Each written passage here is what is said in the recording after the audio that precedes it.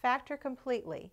If a polynomial is prime, state this: x squared minus 13x plus 36. If this factors, this will factor into the product of two binomials.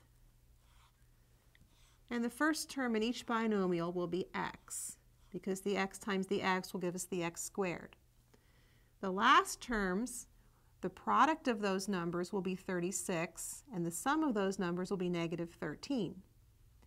You can make a chart of all the pairs of factors of 36 and their sums to find which ones add to negative 13.